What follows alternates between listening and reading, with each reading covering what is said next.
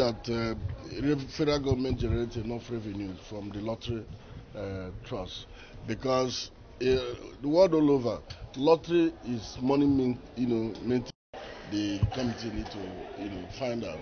And again, about the Ghana game, they are always scared that the operators should not be made regulator.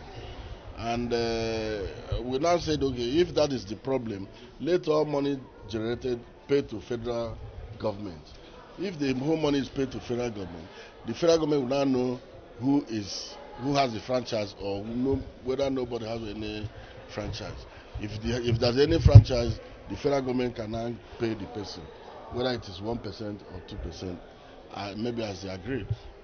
So that the committee has adjourned till Monday, and we have invited the board of a lottery trust, lottery commission, the board, and we've also invited the honorable minister, who was unavailable absent today.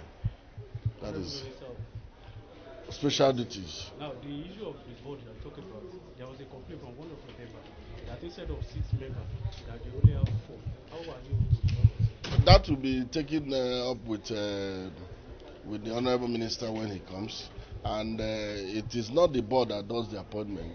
It is Mr. President that does the appointment, and I'm sure the minister will communicate to them that they have contravened the act establishing the lottery commission for not including Southeast and South in the board.